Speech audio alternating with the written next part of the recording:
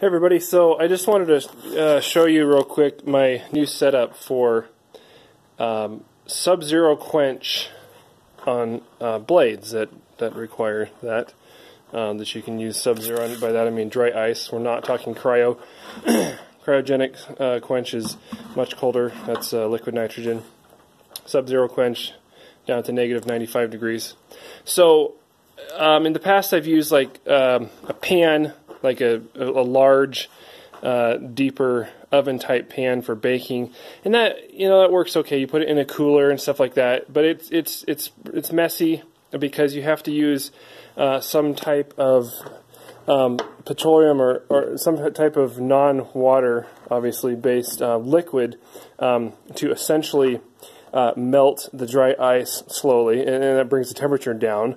More. I don't know why, but that's how it works. Just as when you would use rock salt on your ice when you're making ice cream in the old hand crank ice cream makers, because it brings the temperature below 32 degrees, below freezing. Like I say, I don't know why, but that's what it does. So, and it also conducts the cold better to your blade, and that's why you don't simply just stick your blades in dry ice alone.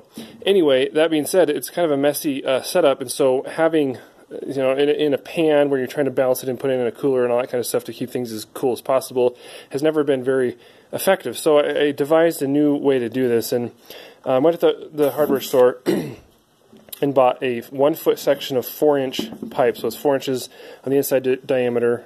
It's black PVC pipe, and that was nice because I didn't have to buy a whole piece, which I don't need a whole piece. 1 foot's a little bit short, so I went ahead and got a coupler, and that gives me another 1.5 inches. So I'm good.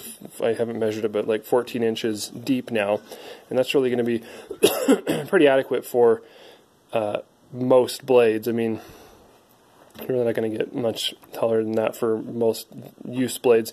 And then of course a cap here to seal it off so that it's a container, and it's cemented up and everything like that. So now what I can do is I can take this filthy bucket, and I've put a piece of foam, stiff foam insulation in the bottom, and this will sit right here like so it'll be insulated from the bottom. And then I have a roll or a piece of R19 insulation that will be, I can't do this one-handed, but I took it apart here, but maybe I can. Roll this around here, and then just drop it down into the bucket like this. Kind of let this sort of expand as much as possible to get the insulative value that we want, or that we can, as much as we can.